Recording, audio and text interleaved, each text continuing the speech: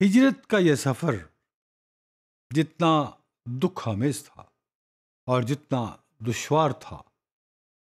اتنے ہی اس میں کئی دلچسپ واقعات بھی ہیں جو انسان سوچ بھی نہیں سکتا، وہ صرف میرے اللہ کی ذات ہی کر سکتی ہے،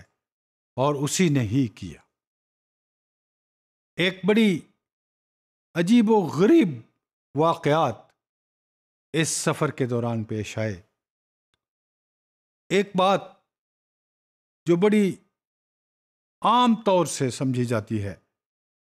ہمارے معاشرے میں سمجھا جاتا ہے کہ اگر کوئی ایسی جگہ ہو جہاں پہ مکڑی نے جالے بنے ہوئے ہوں تو یہ سمجھا جاتا ہے کہ یہ جگہ ایبسلوٹلی بالکل ویران ہے، یہاں برسوں سے کوئی شخص نہیں آیا۔ یہ کتنی پرلطف بات ہے کہ اللہ رب العزت نے یہ کفار کو بالکل بے مدد، بے یار و غار اور بالکل بے آسرا کرنے کے لیے ذات رسول صلی اللہ علیہ وآلہ وسلم کے لیے کیا کچھ نہیں کیا۔ یہ سارا کچھ جو کچھ بھی ہوا، یہ صرف کفار کی ان کوششوں کو ناکام بنانا تھا جو وہ ذات رسول صلی اللہ علیہ وآلہ وسلم کو نعوذ باللہ من ذالک گرفتار کرنے کے لیے یا آپ کی جان مبارک لینے کے لیے کر رہے تھے۔ ابھی میں نے مکڑی کے جالے کی بات کی، تو غار ثور کے سامنے اگر بالکل صاف ستھرا ماحول ہوتا تو شاید کوئی سرچ پارٹی، کوئی تلاشی لینے والے لوگ آ کے غار کے اندر بھی چلے جاتے اور دیکھ لیتے کہ یہاں کیا ہے۔ تو اللہ رب العزت نے ایک مکڑی کو بھیج دیا۔ مکڑی نے وہاں پہ اتنے جالے بنے کہ غار کا منہ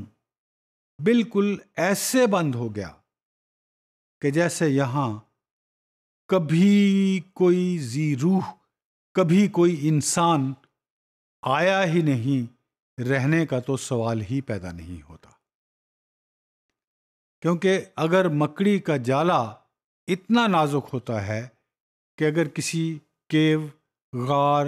یا کسی سوراخ یا مکان یا دروازے کے سامنے بنا ہوا ہو اور آپ اس میں سے گزرنے کی کوشش کریں تو وہ سارے کا سارا آپ کے ساتھ لپٹ جاتا ہے، چمٹ جاتا ہے۔ یعنی یہ بات طے شدہ تسلیم کی جاتی ہے کہ جہاں مکڑی کے جالے بنے ہوں گے، لوگ اس جگہ کو، وہ کسی بھی قسم کی کوئی جگہ ہو، یہ سمجھیں گے کہ یہ برسوں سے ویران پڑی ہے، اس میں absolutely no activity has taken place and there are no chances of any activity inside because of the web of the spider, because spider always finds a barren place, a place where there is no danger to his life, where somebody can kill him or somebody can harm him or somebody can enslave him۔ اس لیے مکڑی اور spider ہمیشہ وہی جگہ منتخب کرتے ہیں جہاں ان کی اپنی زندگی کو کسی قسم کا کوئی خدشہ لاحق نہیں ہوتا، اور انسان یہ سمجھتا ہے کہ چونکہ یہاں مکڑی کا جالا ہے اس لیے یہاں کسی قسم کا کوئی بھی کاروبار، کوئی رہائش یا any activity cannot take place. Therefore, people just neglect it and leave and quit and do not try to search it. ان کی inquisitiveness ختم ہو جاتی ہے،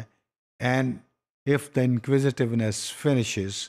then you don't take any chances to go and find out what's inside, what's happening inside, etc. etc.